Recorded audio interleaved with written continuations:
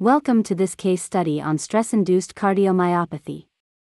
I am Dr. Emily Watson and this case is brought to you by ICU Reach. Let's get started. A 64-year-old male with a medical history of diabetes mellitus who was recently diagnosed with low-grade follicular lymphoma by biopsy of the celiac lymph node. He presented initially with weight loss and ataxia, and an MRI of the brain revealed multiple enhancing lesions in the cerebellum and brain stem, which were suspected to be CNS lymphoma, and a brain biopsy was planned.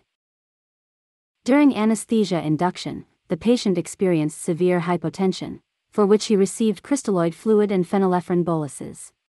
Additionally, he required infusions of norepinephrine, phenylephrine, and epinephrine to maintain his blood pressure. Chest X-ray shows mild pulmonary edema and a stat EKG revealed a normal sinus rhythm with J-point elevation but no significant ST elevation, and the troponin level was within normal range at 0.03 nanograms per milliliter. Echocardiography showed moderate to severely reduced left ventricular systolic function, with an estimated ejection fraction of 25 to 30%. Notice the systolic apical ballooning of the left ventricle with depressed mid and apical segments indicated with the red circle, as well as hyperkinesis of the basal segments as indicated with the yellow arrows. An urgent cardiac catheterization with coronary angiography and left ventriculography was performed, which revealed normal coronary arteries but reduced left ventricular function. Again, notice the ballooning of the left ventricle with the hyperactive base. This finding confirmed the diagnosis of stress cardiomyopathy. The patient was admitted to the intensive care unit where his hemodynamic profile improved over the next 3 days and patient was extubated successfully.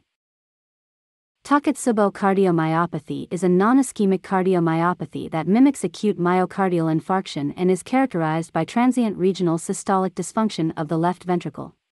Coronary angiography usually shows no evidence of obstructive coronary artery disease or plaque rupture in Takotsubo cardiomyopathy.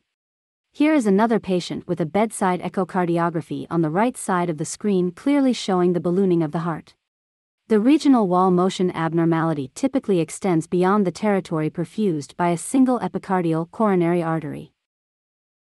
The name Takotsubo comes from the Japanese term for octopus trap, which describes the systolic apical ballooning appearance of the left ventricle on imaging. It is also called broken heart syndrome as the mechanism is thought to be related to elevated levels of circulating plasma catecholamines due to stress.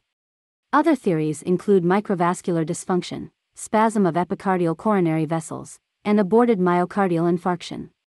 Patients who survive the acute episode typically recover systolic LV function within 1 to 4 weeks. In-hospital mortality is approximately 3 to 4%. Please visit www.icureach.com for more cases and educational resources. You can also check us on Facebook and at ICU Reach YouTube channel. Thank you.